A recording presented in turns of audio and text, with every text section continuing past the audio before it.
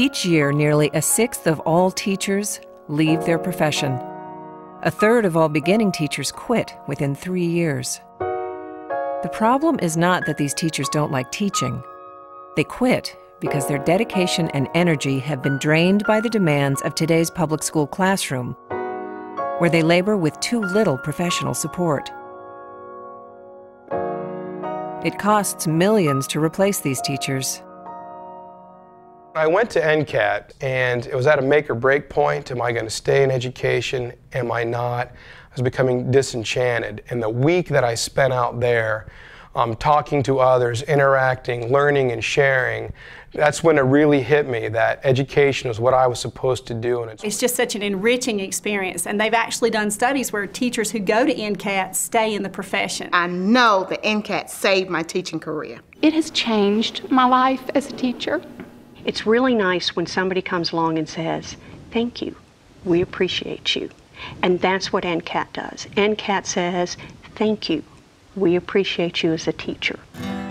Based in Cullowhee in the Blue Ridge Mountains, NCCAT is the North Carolina Center for the Advancement of Teaching. Its mission is to keep high-quality teachers in the classroom and to help them educate and inspire the next generation. NCCAT was the idea of a teacher, Gene Powell, who was the 1983 Teacher of the Year from Clinton. And during that year, Governor Jim Hunt, had formed a Commission on Education for Economic Growth. And the commission was charged with creating a blueprint that might improve public school education. We went around the state asking people, including business people and teachers and others, to tell us what we could do to enable future growth, but particularly focusing on education. How could education help us have better jobs and a better future? The result of the commission was a pilot program that evolved into the center known as NCCAT. NCCAT offers week-long seminars designed to rejuvenate teachers and help create networks of professional support. Since then, thousands of teachers have attended NCCAT seminars on topics ranging from the Holocaust to current literature to the ecology of the Appalachian Trail.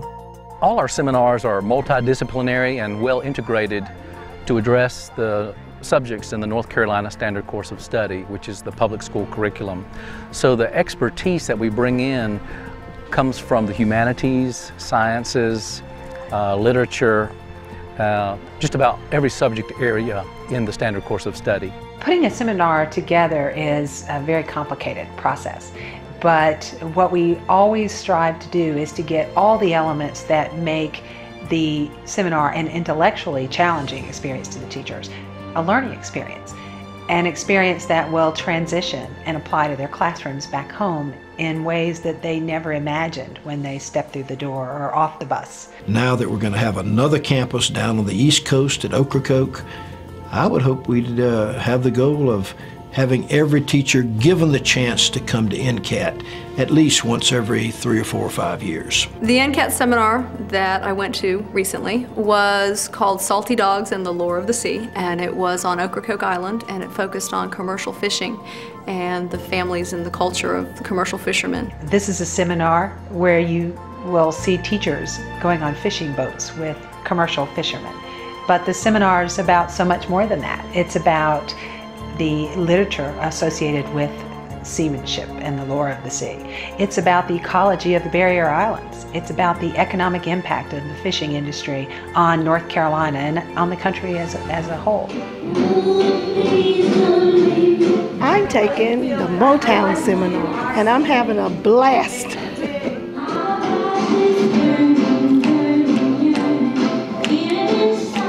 NCCAT practices what we preach. We use adult learning theory and what we know about how adults learn in our seminars. We involve our teachers in experiential activities. I'm a second grade teacher, so I do a lot of activity in my classroom and I have lots of great ideas to take back with me. Part of this seminar is team building, so that was a real team experience to get in the raft, and everybody has a role and you have to depend on one another, and we had some folks that were a little bit leery about getting out there, so we had to really make them feel comfortable. I'm going to tell my students you can do things you didn't think you could do. Meeting teachers from across the state helps each of us come together and form a support group for ourselves if we don't have one at the school where we are. We had art teachers, we had elementary teachers, there were other history teachers, English teachers from all across the board, all these different teachers.